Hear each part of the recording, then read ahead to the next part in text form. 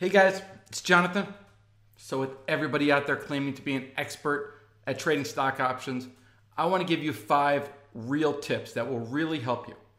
When you're trading stock options, you need to understand that these are not really built to speculate. They're not really built to guess, is the stock going to go higher or lower? What they are, they're all about volatility. So here it is, 5 tips that'll help you be a better stock options trader. The first thing is going to be intrinsic value versus extrinsic.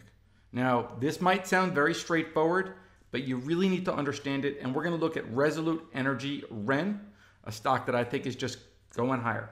So I'm on Thinkorswim. What Thinkorswim does is it colors the intrinsic and it leaves black the extrinsic. Okay? So what I do is I think of extrinsic as fluff. It's not real. So REN 3524, we're in March, 65 days to go till expiration.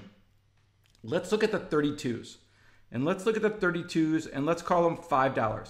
Okay, just mid-market. That's in the money. Now, the intrinsic is going to be real. That's going to be stock. So this is actually in the money and then out of the money. So the intrinsic is going to be real. So 32 strike, $5. 32 plus 5 equals 37, right? 37 minus, so I just did the 32 strike, minus 5, the amount it's worth, plus 5, so that's 37. Now if we do that subtracted by the last trade, 35.24, we're going to get $1.76. So for this option, 5 is going to be intrinsic, and then $1.76 is going to be our extrinsic. Okay? Very important. That's the number one thing. You got to understand intrinsic versus your extrinsic. And extrinsic, guys, it's not real. It's just fluff. Okay? Now, the next thing that I'm going to do, number 2, is I'm going to talk about calls and puts. Put-call parity, very, very important for all option traders to understand. So let me clean this up a little bit. And this is where it starts getting a lot of fun. Because as a market maker on the floor of the Chicago Board Options Exchange, one of the important lessons that you learn is that calls and puts are the exact same thing. An option is an option is an option. So we just went through this exercise, right? Where we determined that 5 is the price that we used. Okay, for right here, it was 5. And we determined that out of that $5, we had $1.76 that was extrinsic. And then the difference is going to be intrinsic. And the difference there is going to be $3.24. $3.24. If we add that to the strike 32, we're going to get 35.24. And you'll also realize that 35.24 is the last price, right? Put call parity. That's going to tell us that the 32 strike, $3.24 of it is intrinsic, right? Back to lesson 1. The rest, the extrinsic $1.76, that's all fluff, right? It's not real. Well, now what I want you to do is go over and look at the put side. So if we take this off and we decide or we determine that without a shadow of a doubt, this is fact, there's $1.76 of extrinsic value in that 32 strike call. Well, guess what that put is worth? $1.76. Isn't that cool? So that way, you can look at the extrinsic of the calls. And since the puts are all extrinsic, right? Because it's all out of the money. There is no intrinsic, it's $1.76. So what market makers are going to do is they're going to value these at $5. If they value the calls at $5, the puts are valued at $1.76. If they can buy it for $1.60, $1.65, that's a good trade. If they could sell it for $1.85, $1.90, that's a good trade. That's how market makers are going to back into the value. So we covered intrinsic, extrinsic.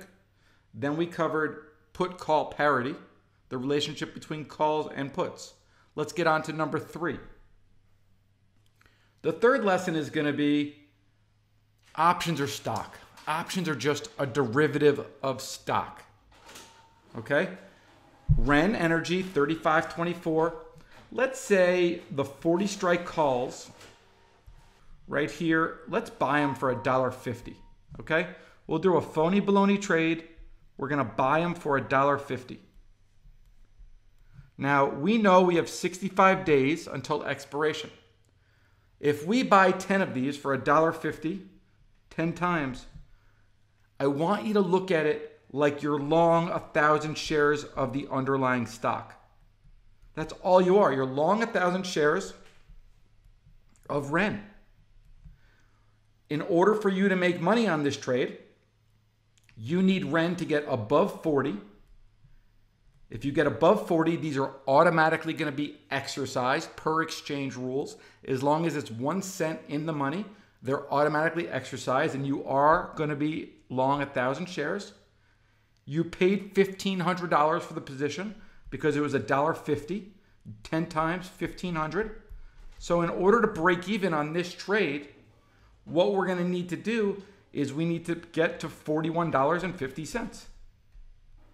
$41.50 is our break-even point. Above $41.50, it's all gravy. We're long 1,000 shares. That's how I want you to look at these options. Last trade, 35.24. If it trades 37.38 at expiration, well, you're not long 1,000 shares because you were never in the money. This is all fluff, remember? It's not real. It's only real once that stock gets above that strike price. So for the fourth lesson, let's talk about position management. This is something I talk about with the members all the time. It's the most important part about options trading by far. Ren 35.24. Let's say we're long the 40s. Let's be long 10 of them again. We're long the 40 strike 10 times. $1.50. And now let's say Ren is at 35 and goes all the way to 45. Okay, last trade 45. We bought these for $1.50. Those for $1.50, when the stock's at 45, are going to be worth at least $5.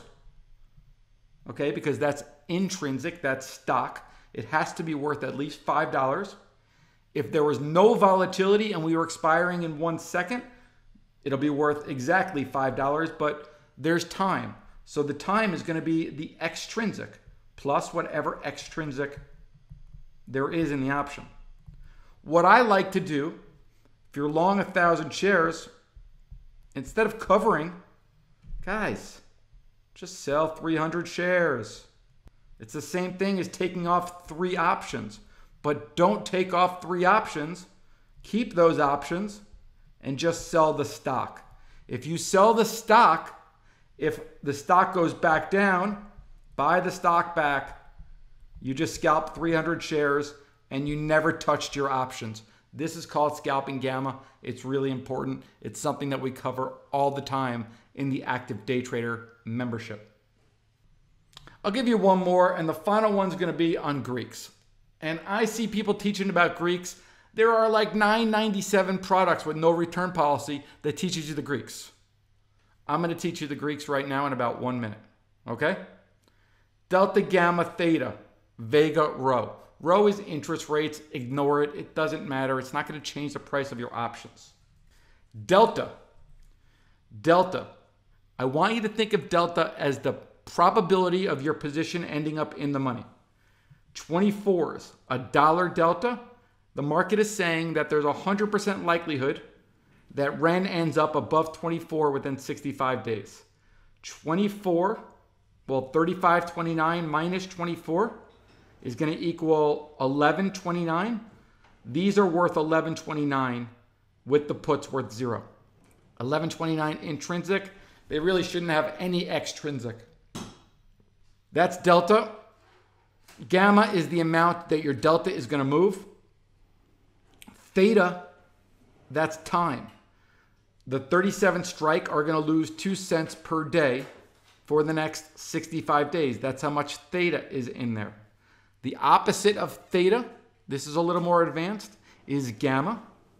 And then vega is volatility. It's actually the amount that volatility moves. So if volatility is at 30% and the VIX goes higher, so the volatility in REN goes to 31%, the options are going to add 6 cents of value because that's what the vega is. That's it, guys. That's Greeks in a nutshell. The opposite of theta is gamma. Use delta for the probability of your position ending up in the money. Vega is really only going to matter if you're trading volatility, which is delta neutral. Most of you aren't, so don't worry about that. And rho, unless the 30-year spikes 5% in one day, ignore rho. It's not going to affect your options position. So there you go. What I try to do, guys, is I want to simplify options for you. There's too many people out there teaching who have no clue what they're doing. Simplify. It's a matter of learning the right way. Don't get suckered into all the nonsense out there and people with all the fake promises, okay? You guys know better than that. Learn the fundamentals of the market. Hope you're great. If you have any questions at all, email me, support@activedaytrader. I'm happy to help. Thanks a lot, guys. Have a great day.